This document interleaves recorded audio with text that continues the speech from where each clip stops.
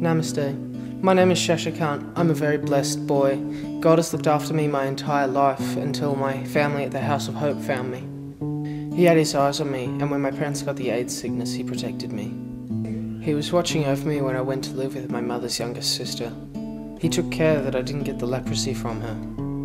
Sometimes it was very hard too. They didn't let me go back to school after they found out my family had the sickness. They thought that I might bring infection. So I stayed home and I helped Auntie. I found food and made sure that lots of things were clean. But she knew it wasn't very good for me, so she asked a friend and they told her all about the House of Hope. When the people at the House of Hope said they'd help me, my auntie cried all day.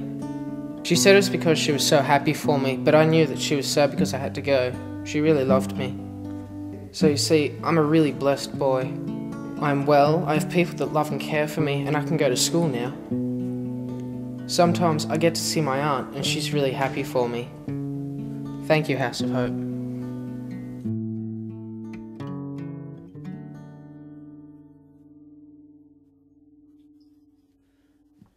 That'll do.